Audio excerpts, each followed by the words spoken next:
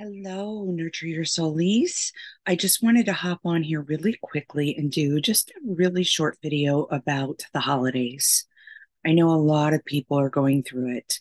I know we've got grief and loss, and those who should be here, or our minds tell us should be here for the holidays. And I'm going through it too, you guys. We all are in this human form.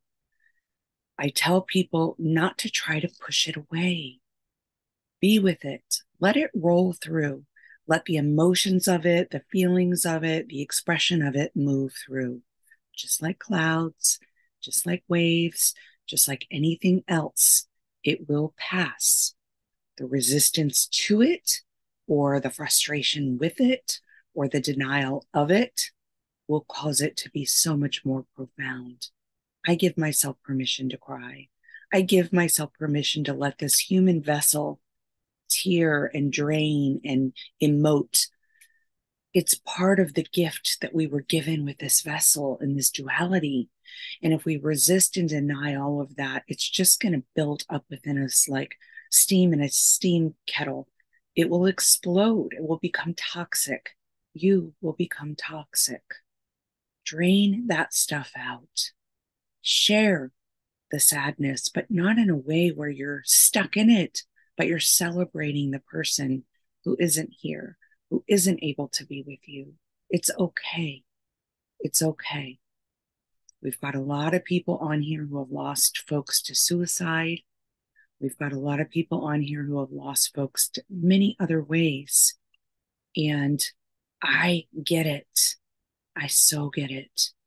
We don't get to choose how grief works through the human vessel, but we can absolutely respond to how we react to that grief. I send you so much love. Be kind to yourselves and to those around you. We never know what another person is going through. I was the biggest proponent of walking around with a smile on my face when I was so wounded in my heart. Now I do both. I'm able to arise to the occasion of allowing both. Neither is resisted. And I'm so raw and vulnerable when I'm hurting, but I just cocoon and I nurture myself there, or I get with the people who love me the most, who hold me through that, who I hold through that, and we get through it together. This isn't a solo journey, but our unraveling is a solo process.